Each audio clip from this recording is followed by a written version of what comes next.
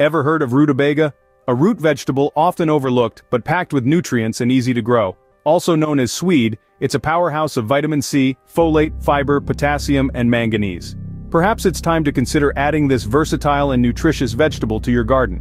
Growing rutabaga, or Swedes, is simpler than you might think. This member of the cabbage family is one of the easiest vegetables to cultivate.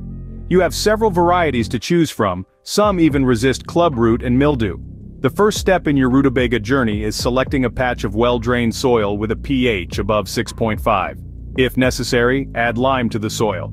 Next, enrich your soil with a planting mix. When it's time to sow the seeds, do so thinly in shallow drills from late spring to early summer. Space your rows 1 foot apart. Later, thin the seedlings, leaving the dominant ones 1.5 feet apart.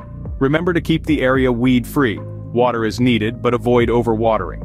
Mulch the area with organic matter like aged compost or manure. After the first frost in fall, harvest your rutabaga. Remove the tops and store in a shady, cool, dry place. With these simple steps, you can have your own homegrown rutabaga, ready to add to your meals.